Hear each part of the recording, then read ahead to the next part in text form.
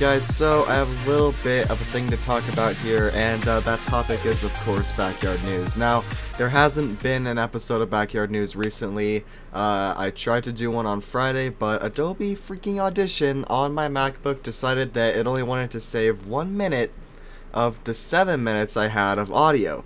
So, the audio coming from the GoPro is super muffled because I had the case on it, but hopefully there will be one.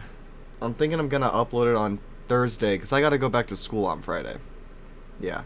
But the only one of the only good things about that is I get to borrow the DSLR again. So on Saturday, Josiah's gonna be over here, and we're gonna do a way better episode of freaking Pyroworks. He's gonna have a lav mic, so you're actually gonna be able to hear him, and I'm gonna be filming it with the DSLR. But yeah. I also might actually wait on the Backyard News episode. I'm not entirely sure. I kind of want to film it with the DSLR, and if I do that, it'll be out Friday night or Saturday.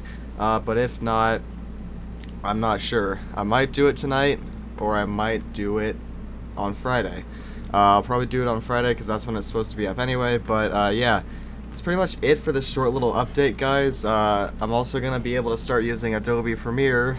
Yeah, the reason I couldn't use it before is because I have Adobe Premiere CS6, and CS6 does not like variable frame rate, but the GoPro, not the GoPro, sorry, the DSLR films in a solid 30 frames per second, so I'm going to be able to start using Adobe Premiere starting on Friday.